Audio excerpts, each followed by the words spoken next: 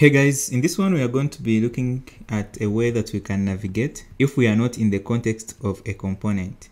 So right now, every component that we have has access to a prop called navigation. If we came here and destructured navigation and console logged it here, so let me go ahead and console log navigation. So if you come to the app, you see that you have navigation and you should be able to have navigate, which is what we use to navigate to the other sections of the app. You can see we have the navigate. Also, we can be able to navigate by doing use navigation. So when you do use navigation, it's a hook. It gives you all these and many more, but amongst those is one that is called navigate, which you can use to navigate to the other sections. Now, if we wanted to navigate, let's say we were in the interceptor, let's say here, in the Axios interceptor, and maybe every time there was an error from the server, maybe the token had expired, we wanted to navigate to the login screen. So the way we do that is, so we need to create something called a root navigator. Now I'm going to come to navigations, then I go here, then I'm going to create a new file called root navigator.js.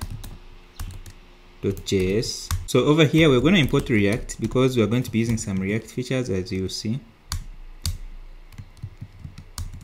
Then we'll create a ref, so we'll do const navigation ref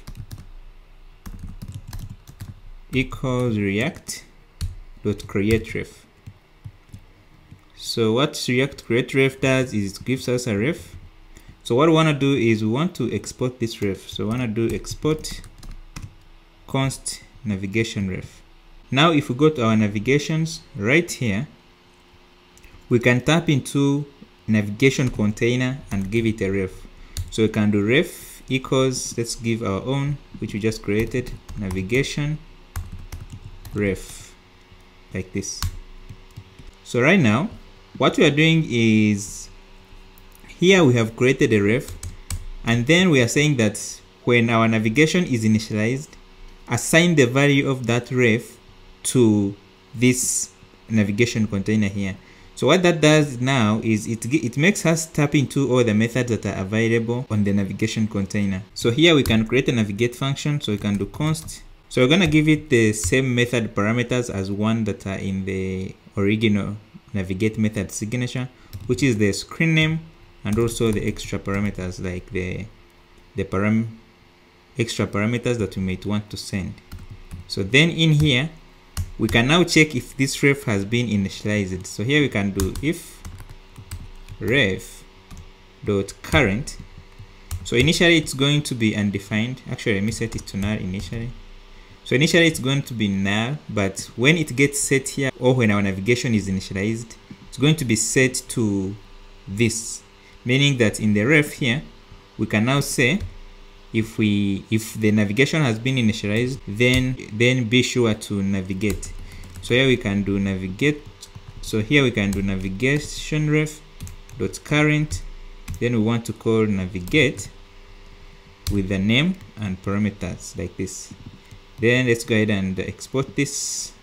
I'm actually gonna do export const navigate.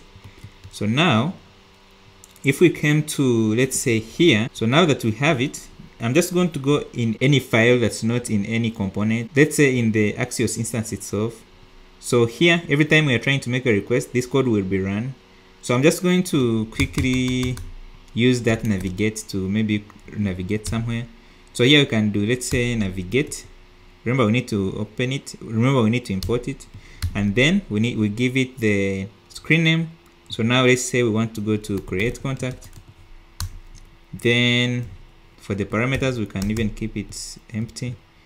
So when I save this, we make sure we are importing it and save. Notice that now it actually navigates here, and we are not using the normal navigate function that we should get from user navigation. So that's it. So in the next video I'm going to come in and we are going to work here to create a response interceptor that will be logging out a user every time we have an authentication error on the server. So thanks guys for watching. I hope that was helpful. If it did help you, please make sure to give it a thumbs up. Don't forget to subscribe, and I'll talk to you soon. Bye.